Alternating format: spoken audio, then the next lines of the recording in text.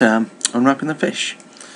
So we looked at some of the principles of unwrapping and some of the ways that you can start it and what UV mapping is. What we're going to look at is how to approach something like a fish. So here we have one that I've unwrapped already. If we just go into the window UV texture editor, you can see. Just bring this out a little bit. See that we've got the parts laid out. So we've got the side of the fish, we've got the inside of the mouth, we've got the two fins laid out, and that way we can get access to all the UV information when we're painting on this in a 2D program. So what I'm going to do with this, just close it down. I'm going to start from scratch on this. I have, by the way, got a checkerboard material on this, so let's just go into Window, Rendering Editors, Hypershade. Just let that load up. There you go. This is my fish material. If we just middle mouse button, drag this down to the work area, and then I'm just going to click on this to open the connections. We actually just have a checkerboard, so this is just a normal 2D checker applied to a normal blend material. So if we want to do that, we do middle mouse button, drag out over to this one, and then we choose the colour map, and we can just create a checkerboard like that. Okay, let's delete those. Just close this down for now. So what I'm going to do is just go to create UVs. I'm going to create an empty UV set. I said that. Let me just go into the setting for this.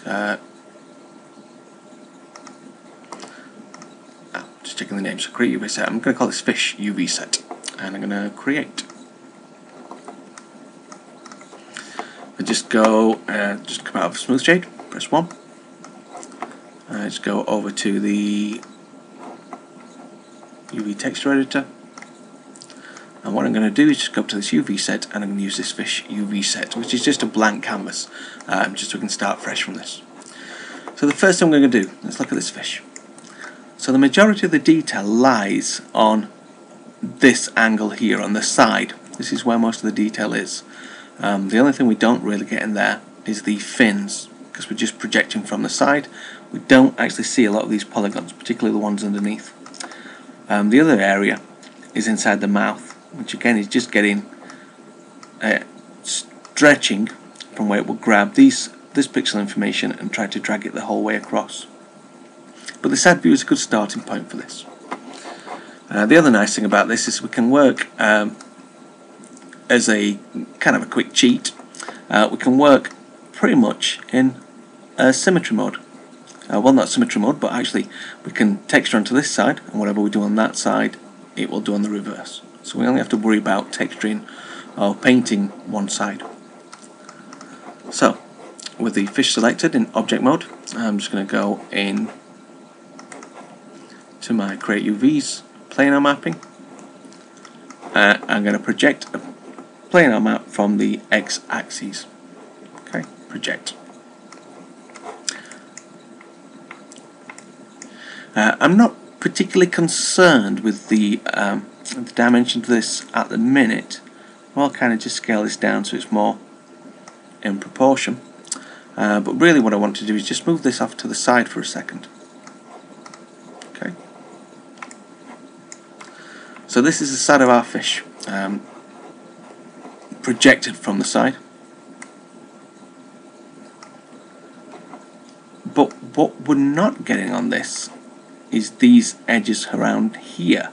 If I just go into, so I'm just right clicking and go into UV set, click on one of these UVs, just look over here, we can see, in fact if we just select this one as well, let's shift, you can see these lay on the same plane.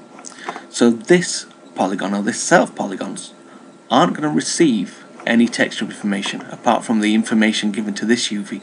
So it'll just stretch that information across. We won't get any real information on that. So a quick way to deal with this,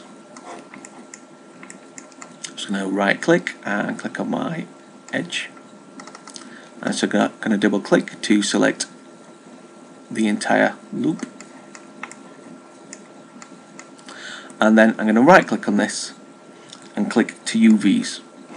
What that's going to do is select all those UV points that those edges are on.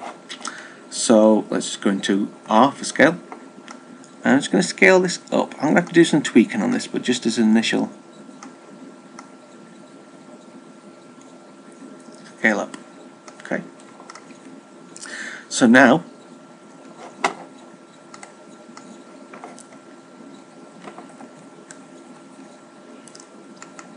you can see on this, just with those two UVs selected, you can see we can actually see both UVs now. Got a bit of a border around this. So let's go and fix some problem areas. Around here, where this middle one comes into this side, probably best off going into this perspective view. Just going to select this one here. Let's just move this. I've got one selected down here as well. Make sure I deselect that. Just bring this out. I'm just going to check this one as well. Let's drag this out. So anywhere where we've got an overlap on this, where we can't see the UVs, we just need to go around and fix some of these points. This is just really down to the way it's scaled out. So you can see here we've got some overlaps on these middle points. Now I'm making sure I'm only dealing with the middle points right now. If I was to deal with any of these at the other side, I would have to select the ones on the reverse side as well. But right now I can kind of see where these go. Again, just some at the top. And again, just getting these middle ones. That actually looks okay.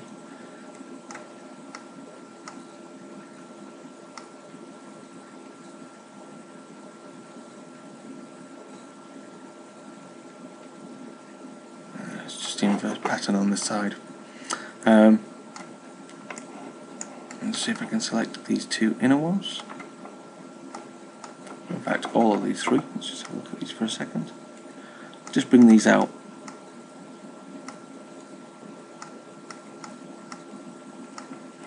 Just reshaping those. The tricky part about this is this line that's coming down here. You can see when it gets down here, what we may have to do is actually pull this back to get some of these other points. So I'm just drag selecting around these points. And then these ones in the inside of this. Press F to focus in on these. Let's just grab these three. And you can see here they are flat, here they're not. So I just need to start bringing these out. And in fact, these are the center ones, I'm presuming. Yep. So you can just start bringing these back in.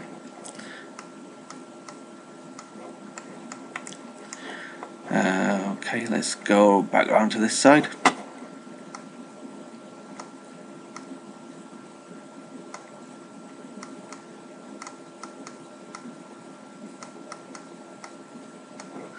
Hold this a little. And again, we've got the same kind of issues on this side. Bring those in. Let's quickly go around this.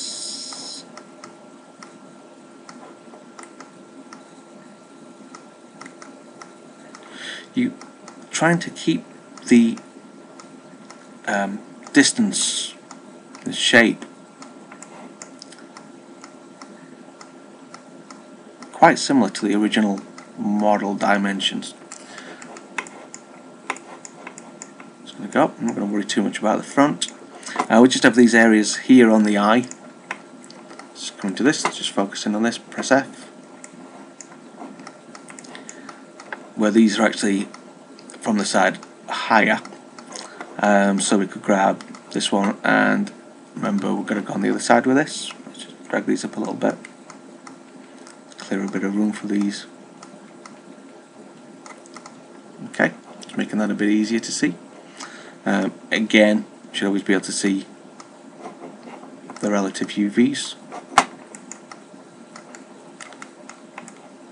And let's just look at this eye area. So this is the outside. I'm just going to bring these in.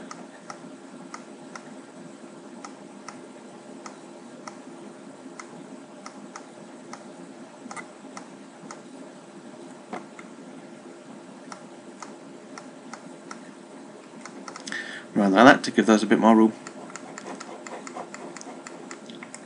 And for now, that's okay. You can see this is done exactly the same on the other side. It's given us a much better shape across the middle now. There's some areas to deal with, but just as a quick thing, that's pretty good. Okay, in the next video tutorial we're going to move on to doing the fins, and then we'll look at the inside of the mouth.